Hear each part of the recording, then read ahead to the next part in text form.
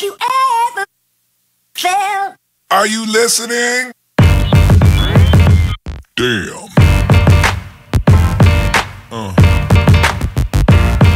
Yeah. Yeah. Yeah.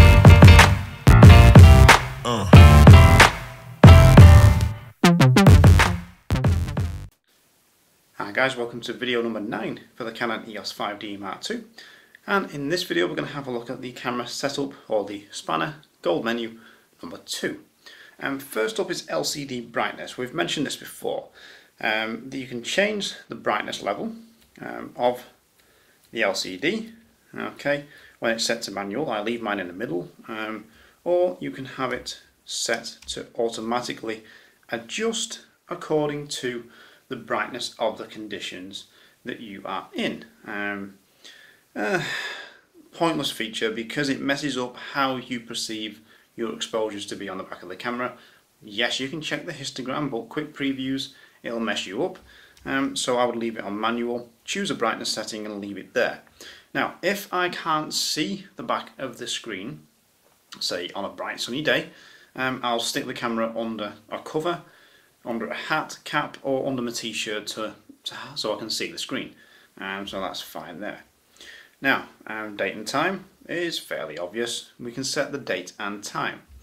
Okay, so we'll go back out of that. We can change the language as well and pick from a load of different languages, some of which I have zero idea what they are. Okay. You can change the video system as well, from NTSC, so for the United States and other parts of the world. Europe would be PAL. Okay, the frame rates that you get in these will be a little bit limited in terms of the choices that are there compared to later DSLRs like the 5D3, 60D, 70D.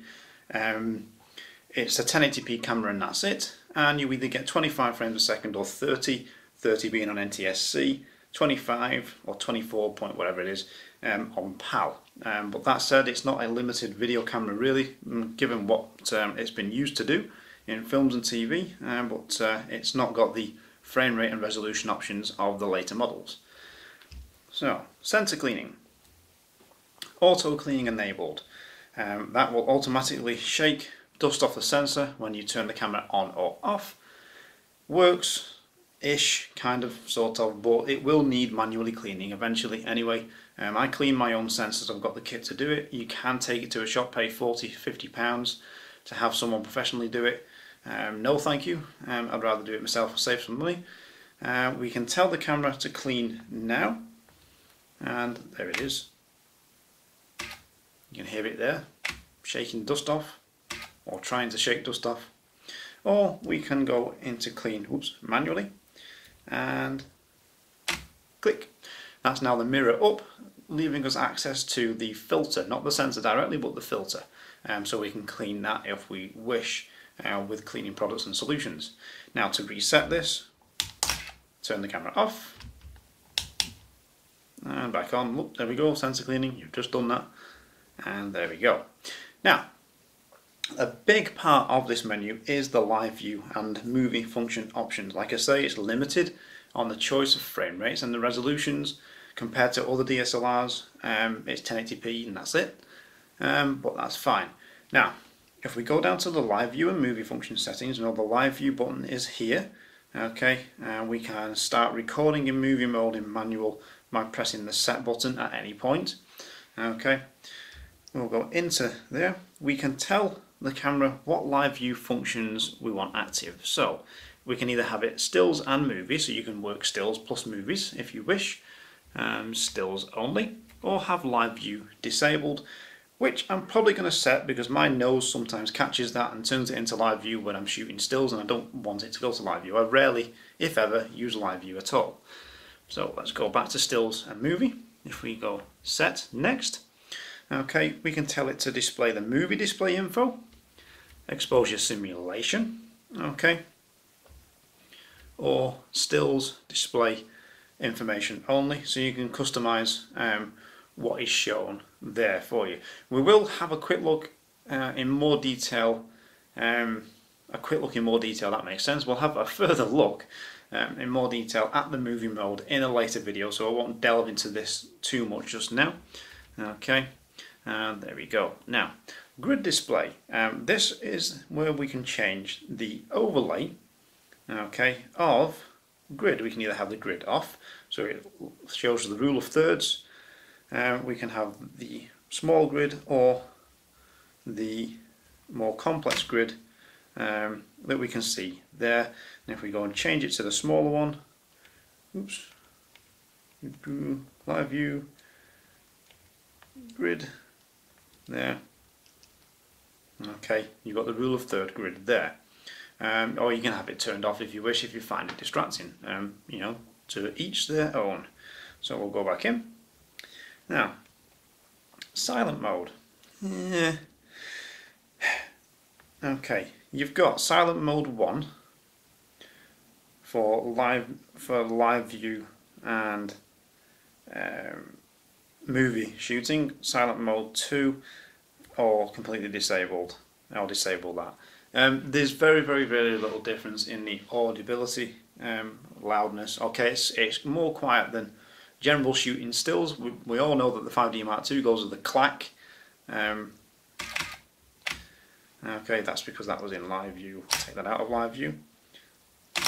Okay, it goes with quite a clack normally.